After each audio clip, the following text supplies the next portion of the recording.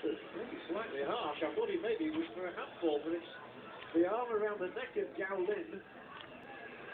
There's a massive discussion going on between the entire, or half the Mineiro side and the referee about this.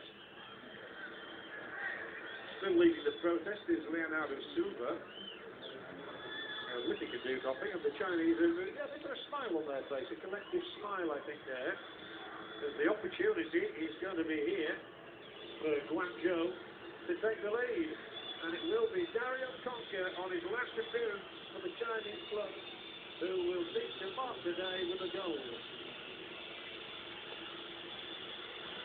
Dario Conca, the Argentine, is such a hero for the club.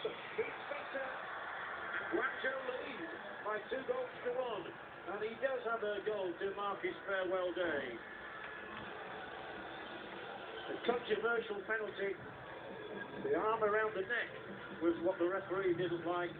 But Dario Conca, the former Brazilian Footballer of the Year in 2010, was taking advantage of this.